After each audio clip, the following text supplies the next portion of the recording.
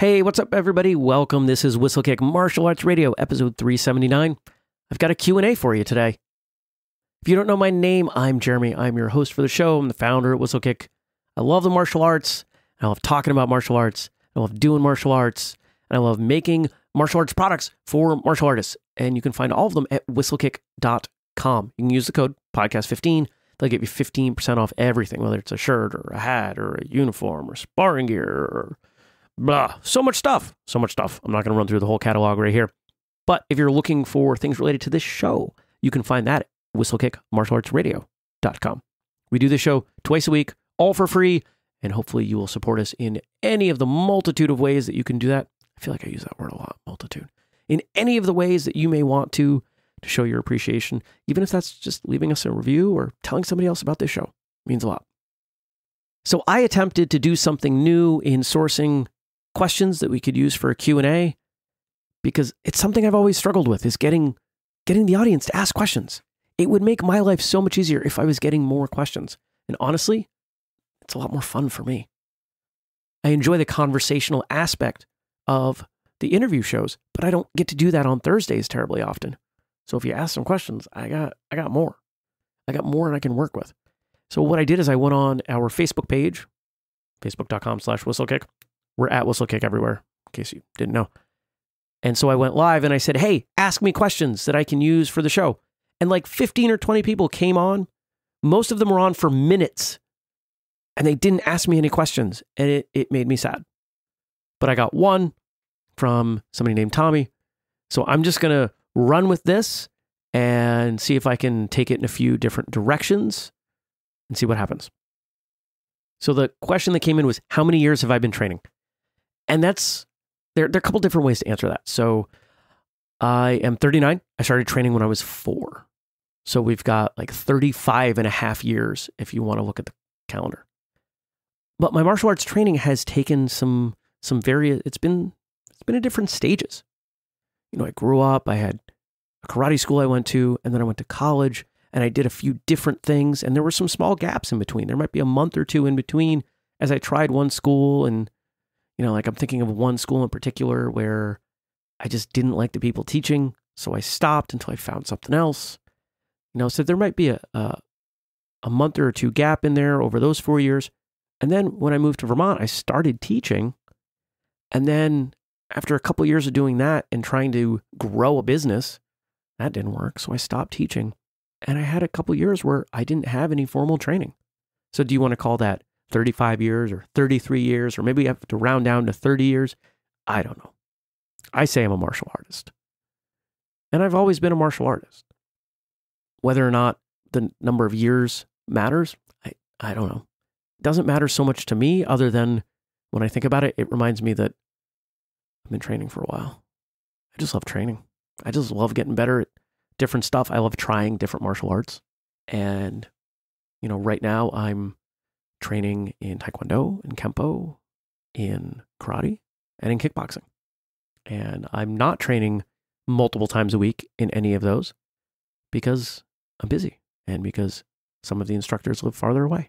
And I've got other things going on, like this show, like Whistlekick. And, you know, you want to find a good way to get less martial arts training. It's start a martial arts business. You would think it would be the opposite. It's not. It's not even close to the opposite. No, it is not even close to supportive of your training. It should be, because I've got people all around the world who have invited me to come train with them, and I would love to, but it's busy. Things are busy. And you know what? Let's be real.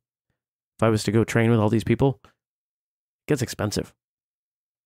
So, yeah. That's why I do seminars sometimes. It allows me to train with other people and they foot the bill. It's great. That's the best way to do it. So if anybody wants me to come out and teach a seminar, let me know.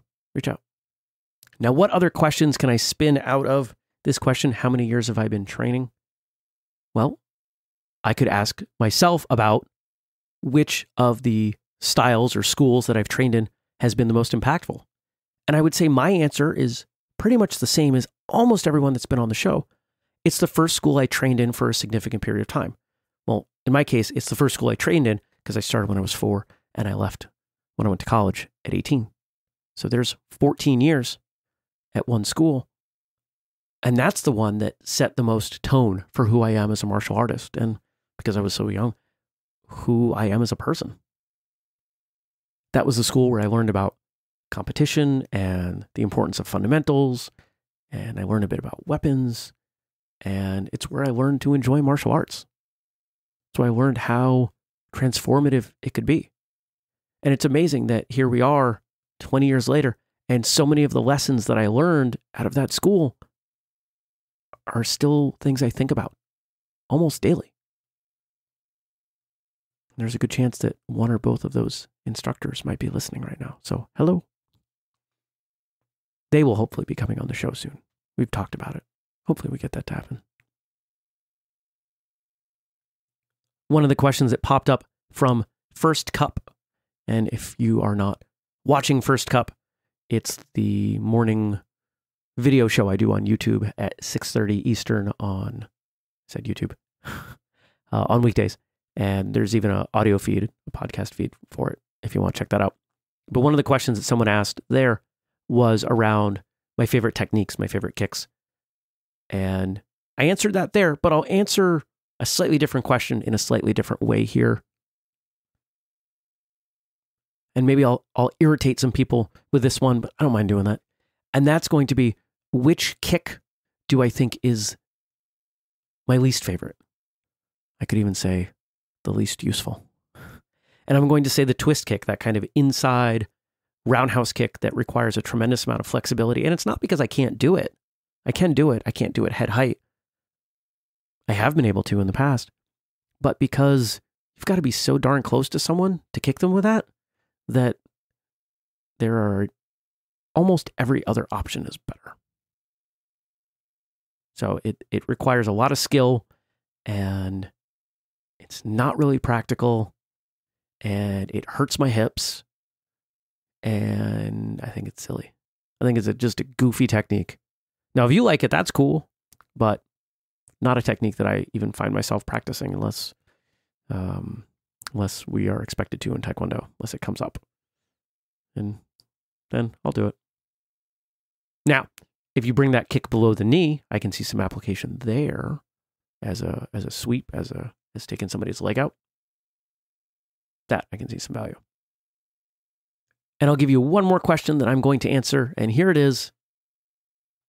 What's been the biggest failure from Whistlekick or to come out of Whistlekick? And as much as I don't like the word failure, I think there's some good stuff in asking myself this question. So I'm going to answer it for you. And that all has to do with me trusting other people's motivations a bit too much.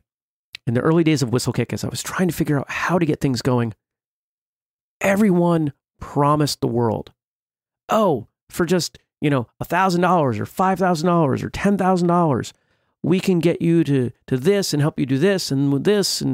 And I spent so much money on so little in a few of these cases. People that are even in the martial arts industry. There are people that I could, but never will, call out publicly because that's not who I am, that have such a lack of integrity. I don't know that I would shake their hand if I met them. And so the thing I've learned out of that is that just because someone is a martial artist, just because they're a black belt or they hold some kind of certain title, doesn't mean they're a good person. Hopefully they are. And I still think that statistically, there's a better chance of them being a good person. But they're not always going to be that. Some people are jerks. And you can be a jerk with or without martial arts training. Sometimes you're just a jerk who can kick really well. So when you think about those things that happened, are they failures? Well, in a sense, but at the same time, you better believe that I learned those lessons very well because of the amount of money I spent to learn them. So there we go. I would love for people to send me more questions. You can comment at whistlekickmartialartsradio.com in the comments. You can comment on the YouTube post of this episode in the comments. You can write me, Jeremy@whistlekick.com. Just send me some questions. And I would love to answer them in Q&As. I would love for Q&A to be once a month. I really do enjoy this format. And, I don't know if anybody else does. Maybe that's the issue. Maybe you guys don't enjoy this format. Maybe that's why people don't ask questions. But tough. Can't one of the 8 episodes a month be for me? All right. I'm going to wind down here. Don't forget, Podcast 15 gets you 15% at whistlekick.com. We do have product at Amazon. WhistlekickMartialArtsRadio.com is the spot for this and all of the other episodes. You can find us on social media at Whistlekick. We are on Facebook, Twitter, YouTube, and Instagram. And as I mentioned, Jeremy at whistlekick.com is my personal email address. That's it for today. Until next time, train hard, smile, and have a great day.